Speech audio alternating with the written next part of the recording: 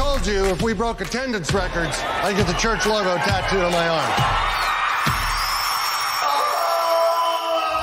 Yeah, remember back when we first started? All we did was preach the gospel. Ooh, Superman works. I like Superman. Guy, what do you think? What happened to you? Me? Your dad is the one with the gimmicks. The power of the Holy Spirit propels us. I just want the church to get back to the gospel. Problem is you're trying to get your message across. The gospel? Right. And ain't nobody listening to that. For Good Friday and Easter, I need something big. Amen? Bigger than the resurrection. Bigger than anything we've ever done. National headlines. Preach on the death and resurrection of Jesus. Bam! An actual crucifixion. Uh-oh. By placing the nails through your palms in the right place, we hope to avoid major nerve damage. Operation Stop Skip is a go. That's awesome. You have to cancel this Good Friday stunt. Don't be so dramatic, honey. Ooh, I like the rusty ones.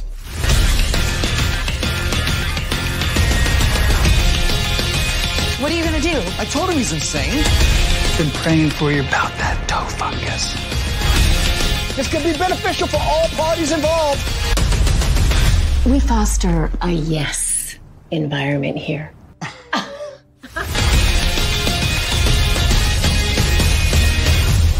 God wanted me to marry you and you could be my wife. I have an answer for you.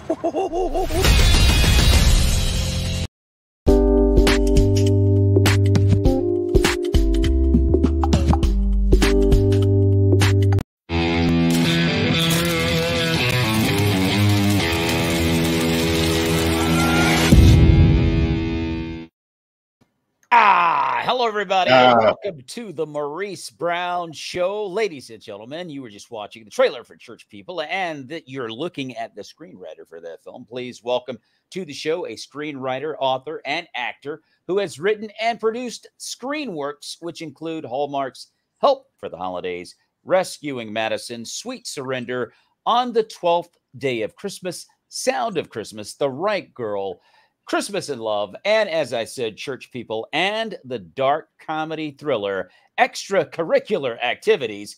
You may also have seen him in a recurring role with Don Johnson on Nash Bridges. A recurring role that big. Yes. Jack, ladies and gentlemen, please welcome Bob Saenz. What's up, Bob? How are you? Hi, how are you? I'm great. I feel great, Maurice. Well, I'm glad to be here. Well, Bob, I hope everything's going well for you. We're just talking briefly about the strike that the writers are in right now. Any updates? No, they're not talking yet. It's been 6 weeks, and they're still not talking. I think they're going to wait until they see what the actors do. I'm in Screen Actors Guild, so they just had a strike vote for Screen Actors Guild too. So. Yeah, well, we're gonna wish for the best there. I mean, my God, let me come out with an agreement like the PGA Tour did with Liv. Anyway, that being said, Bob, we met at the International Christian Film Festival this year in Orlando, and I just want to come right out of the gate with you. I mean, it was a great experience, but what did you come away feeling as far as the current state of Christian filmmaking in 2023? I think it's getting better.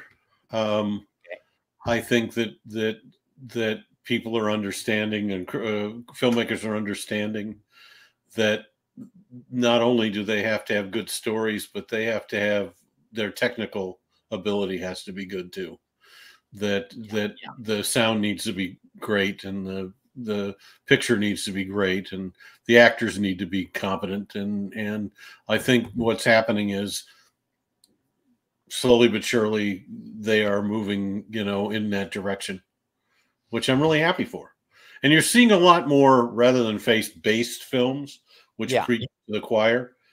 You're seeing faith-adjacent films, which don't preach, that actually have a story to tell, and there's a faith message, but it's not hitting you over the head with it.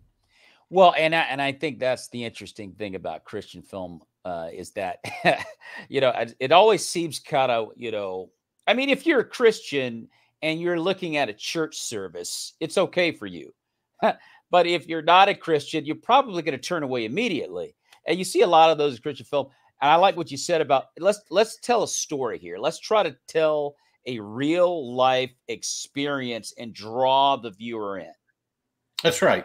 Well, you know, the whole point of it being is that Christians are flawed. We all make mistakes.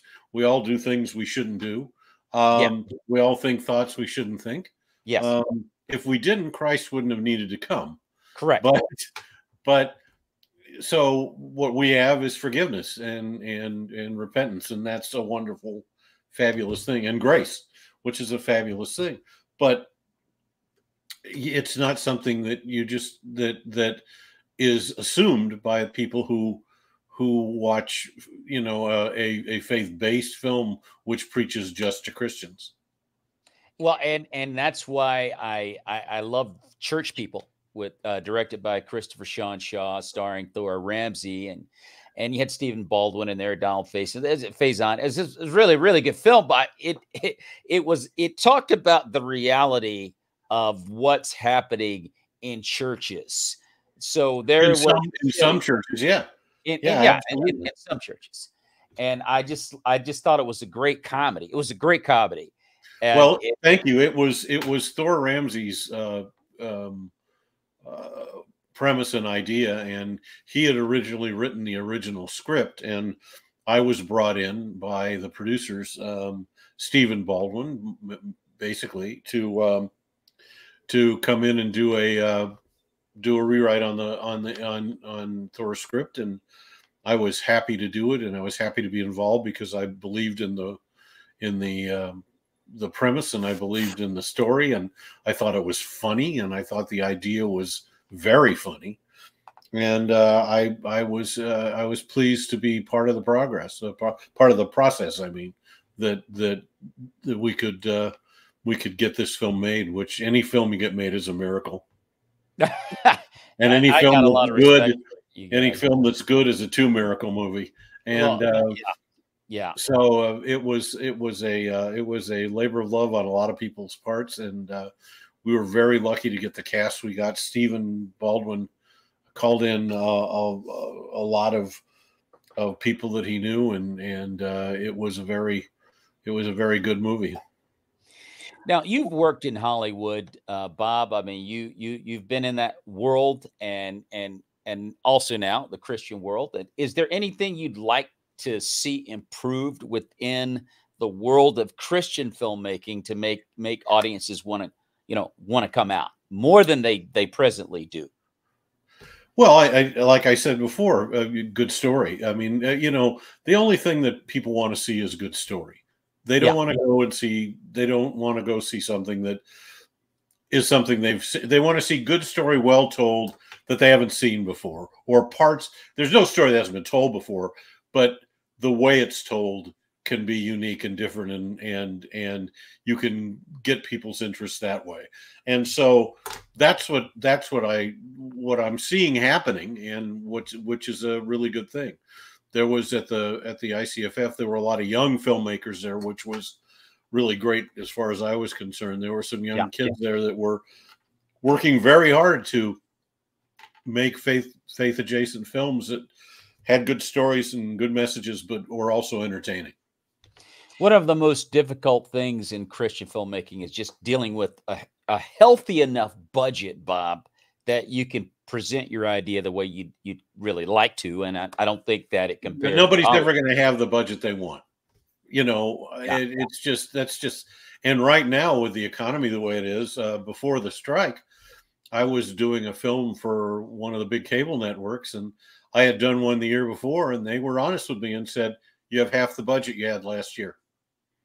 And it's because of the economy and what's going on, and money being tight, and things are much more expensive than they used to be right now. Yeah. So, you have less to work with. So you have to learn how to write to a budget. That's what anybody who wants to be a screenwriter needs to learn, how to write to a budget. And you do that by learning what things cost and how you can cut corners to make them look more expensive than they really are, and be more expensive, look bigger than the money you spend filming. And so I think the Kendrick brothers and the Irwin brothers are really good at that. But they have to be. They're really good at that. And I think particularly when you look at "I Still Believe" by the Irwin brothers, that looked like a $100 million film. I don't think they spent more than $10 million on it. It looked great. Yeah, well, and that's what I said about having it look good and having it sound good. How many movies have you turned on and the sound was terrible and you turned it off? Yeah. Because the sound was bad. Those are all kinds of things that, unfortunately, people who are making independent film sometimes think, well, I'll just scrimp on the sound and we'll do the sound ourselves instead of hiring professional sound people. And you just can't get by with that. It just doesn't work. Now, the disparity between Hollywood and Christian filmmaking is huge, no matter how you slice this thing. And do you see how do you define disparity? Well, Bob, I'm just kind of like, assuming here, and with one big broad stroke. I don't know the facts, but it would seem to me. I work in both Christian films and secular films. Yeah, I do both. Okay. And the faith-based films I've worked on, faith-adjacent films I've worked on, there's not a lot of difference, really, from the people that I work with. I mean, there are some things that are different, but making a film is making a film. Okay. And it's a business, and it still needs to be treated like a business, whether you're making a faith-based film or a faith-adjacent film and a secular film. There's really, it really is putting a good story now digitally, used to be on film, but now digitally putting together a good story and a good film. The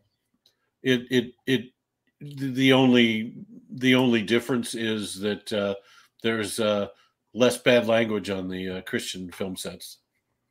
Yeah, just slightly less. Let me just say this, Bob. We have to catch ourselves when we're talking about film. We don't deal with cassette tapes and 8-tracks anymore. It's all digital. And I forget that a lot of times. I keep thinking about VHSs and whatnot. Anyway, we don't even deal with the DVDs anymore. But that being said, so Bob, you don't feel there's a real issue in budgets for Christian films? I don't know if there is. There's always an issue with budget. Yeah, always. Yeah, raising the money for any film is super hard, and it's just a matter of finding the right people that believe in what you're doing. That's what you do. You find finance people who believe in what you're doing. So that's where you get your budgets. Yes, do you have to set your budget lower nowadays for a lot of films? Yes. Even in the secular film industry, they're looking at $1 million and under for new writers breaking in. Those are the kinds of scripts they want. Okay. We have a question from Chris Rossetti here. He says, have you looked into new developments in AI filmmaking? I hate AI. Okay.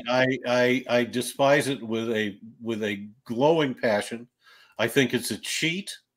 I think that there's going to be a lot of really incredible lawsuits that go along with using AI, because the AI companies are going to be claiming that they have ownership over stuff that you use their AI for.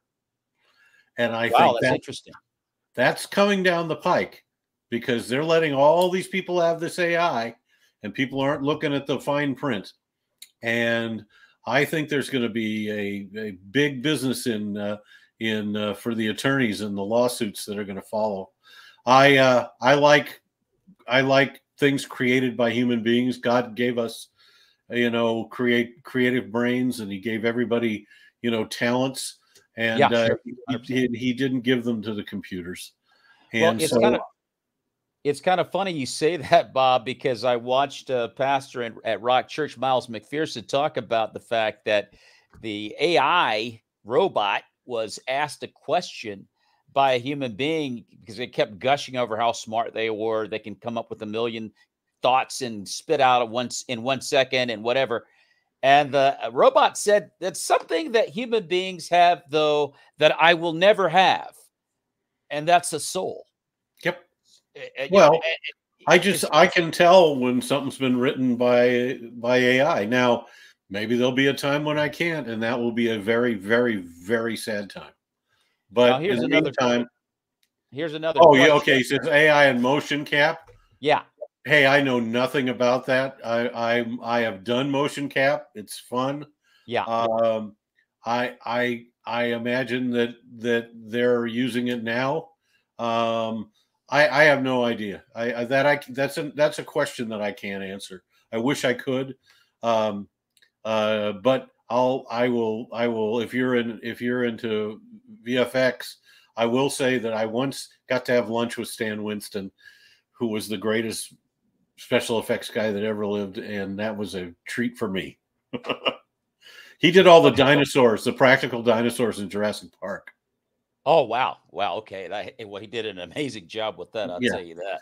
So I sat down across from him at lunch one day. So that was pretty fun.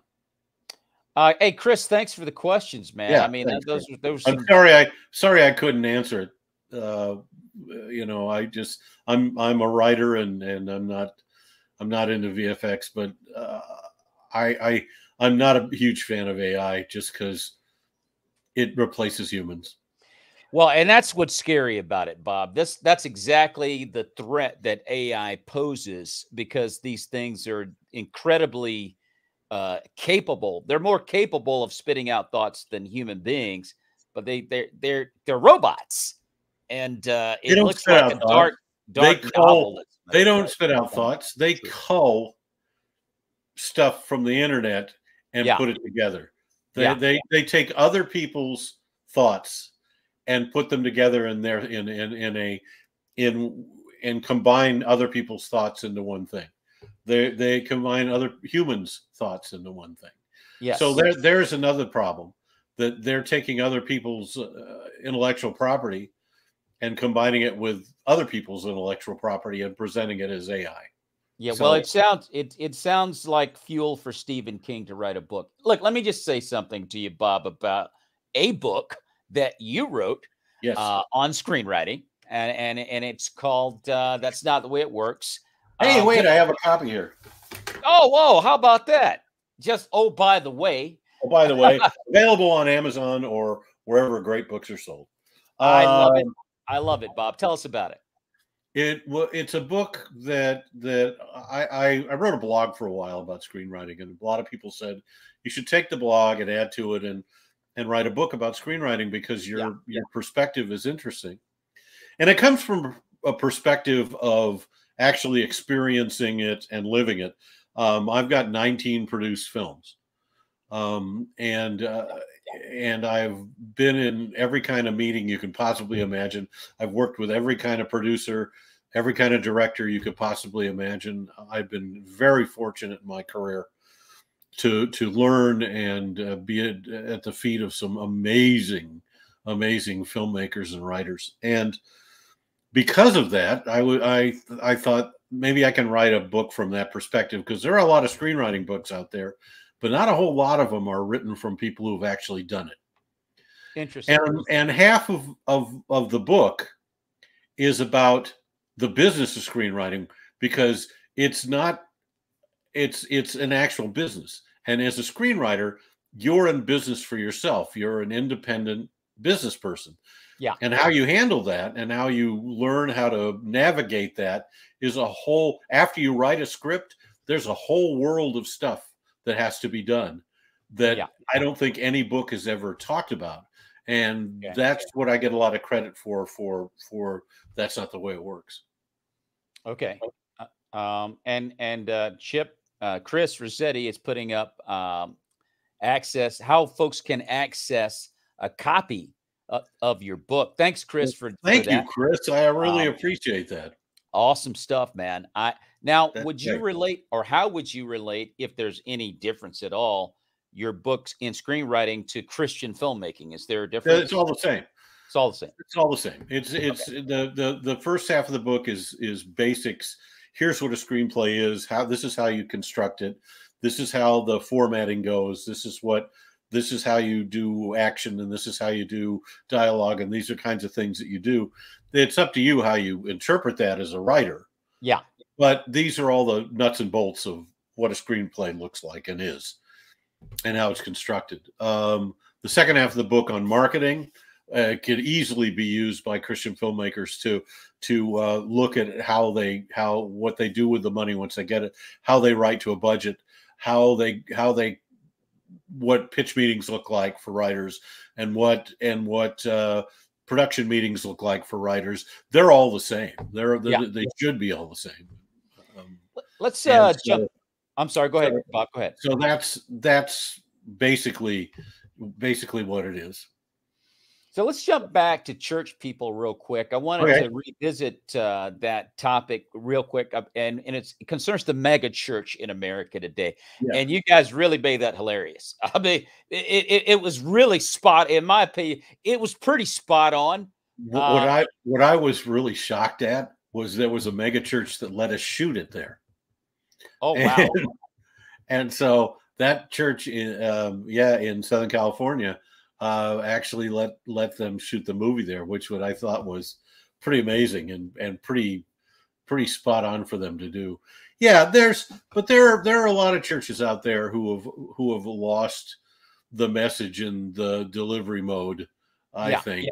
And there are a lot of churches out there that have picked and chosen parts of the Bible that they think are valid, and parts of the Bible they think aren't valid. Yes. And I think that is a huge problem, and writing about it and showing it to people in a way that's accessible and in this case funny. Yeah. And I give Thor Ramsey all the credit for that because it was his idea. But the was a very, very, very good way to do it because the movie is really funny.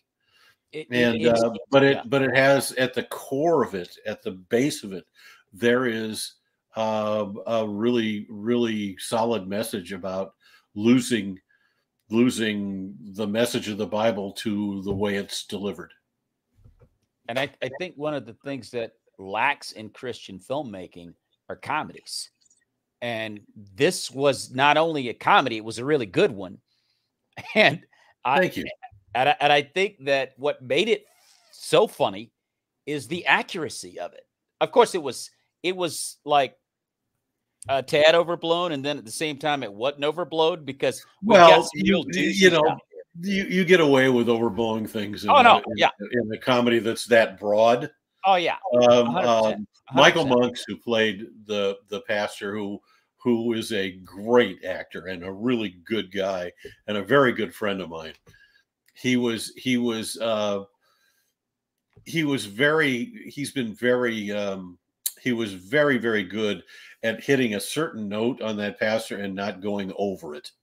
Yeah. And so it was still a little over the top, but not enough to where you didn't believe it.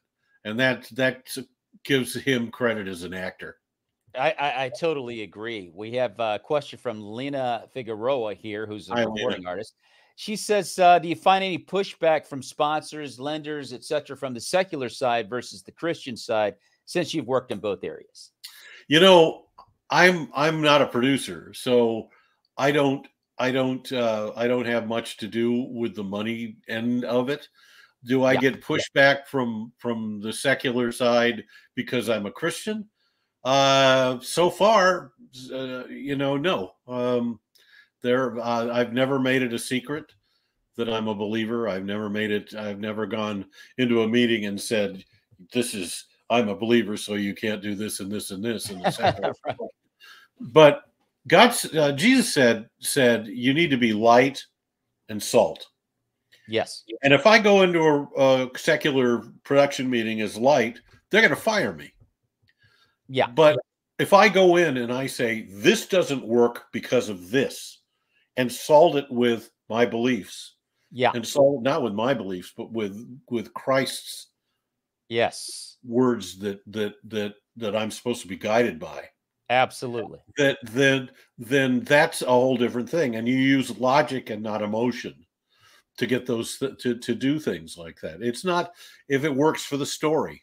If I've turned down jobs where the Holy Spirit has said, nope, take the job. There's some things in it that need to be, but there are things that I would change. I change them because it works for the story. I'm not just changing things to change things. Yes. I'm changing things because it works for the story too. And those are the things that I'm able to solve. I love it. It's a great answer, Bob. Great answer. As far as financing, the people who are producers. Chris. No, yes, sometimes, yes, if they trust you and you've worked with them. This is a question that says, does the screenwriter have much input in a production after a script's been delivered? Yeah. Yes and no. The director is in charge, and the director has the right to do anything they want with the script. And you literally can't do anything about it. When you sell a script or you're hired to write a script, you don't own that script. Yeah. And so if you don't own that script, then if you sell the script, it's like selling a car. You can't tell the person who bought a car from you they can't paint flames on it. So you can't tell somebody that they can't paint flames on your script once you sell it. Absolutely. So it's yes, that things get changed, but if you're seasoned and they trust you and they know what you're doing, and that you understand what their point of view is on the film and not yours, and you're willing to work with them by putting in things, using your creativity to give them what they want, yes, you can work all the way through the end of the shooting of the film. And I have, out of 19 films, probably half a dozen. Wow, amazing. Now, Bob, you also it took me years to get to that point, and it took me years to have producers and people who work in the industry understand that I was good at doing that. You don't do that right off the bat. Absolutely. Now, Bob, you also worked or wrote the award-winning Farmer in the Bell with a good friend of mine, Jen Gotson. I had the Jen. I was on the phone with her. I was on the phone with Jen yesterday. She is very pregnant and very due soon, and she's going to have a little girl, which we're all going, yay!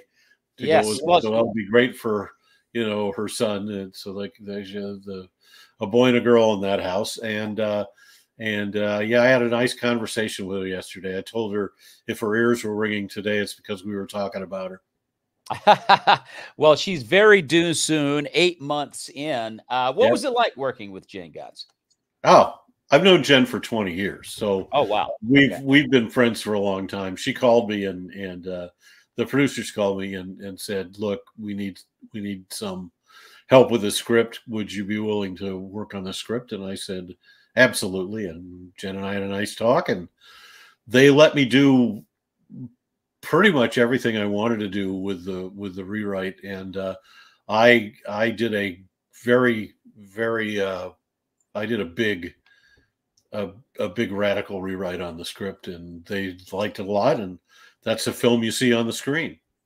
Wow. And she starred in that film also with her husband, Jim Chandler, who's also a very, very good actor.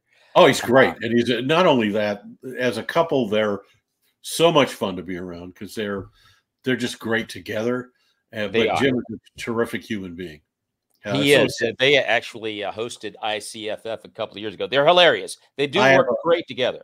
Yeah, I have a lot of respect and love for both of them. Both tremendous people. I had an opportunity to appear with Jen in Love Different in 2016. I saw her do something in that film before we shot the biggest scene in the film, which involved tears. And she literally prayed with Anthony Hackett, the co-star and director, to tears. I couldn't believe it, Bob. I've never seen anything like that before. She is a unique human being, and she just is able to do a lot of things. And I think she's a wonderful actress and very committed to her craft, which is a wonderful thing too. When you work, you're not only are you getting Jen and Jim, the great people, but you're getting Jim and Jen, the very, very good actors at the same time.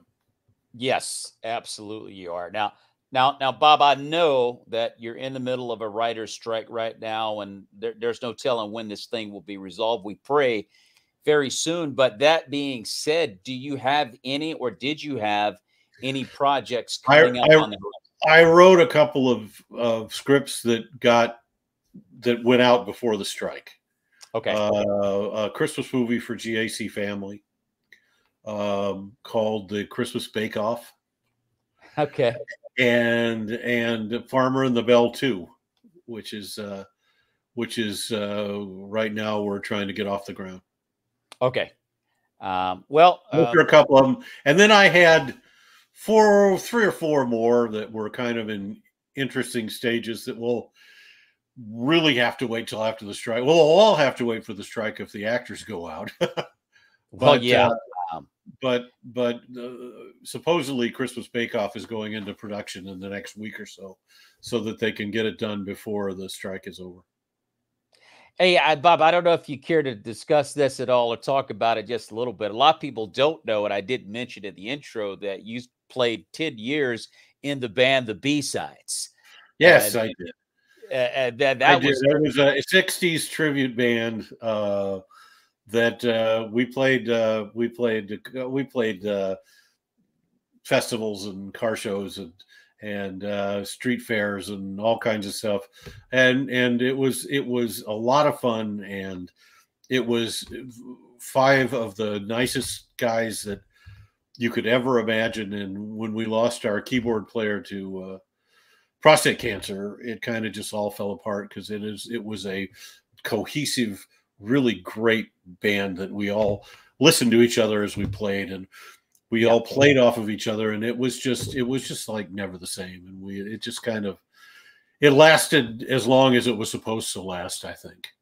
Yeah, and I was going to ask if you still maintain contact with the band. Oh yeah, yes, absolutely, yeah, I do. Yeah. But they're all in California, and I live in Nashville now. So now that's another funny story. We came to Nashville, and I've played in worship teams my whole life. I play guitar and mandolin, and we went to the church we're in now, and I sat down, and the worship band came out and started to play, and I turned to my wife and said, "I'm never playing in church again." Oh, wow. They were all session musicians from Nashville.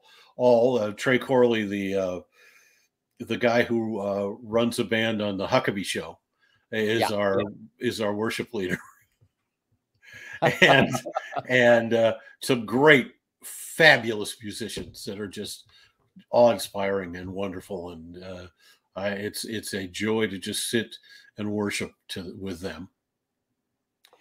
Now, Bob, you were a former DJ in San Francisco, and I myself was a former DJ I was as well. Tell us about that a little bit. KYCY 93.3 Young Country.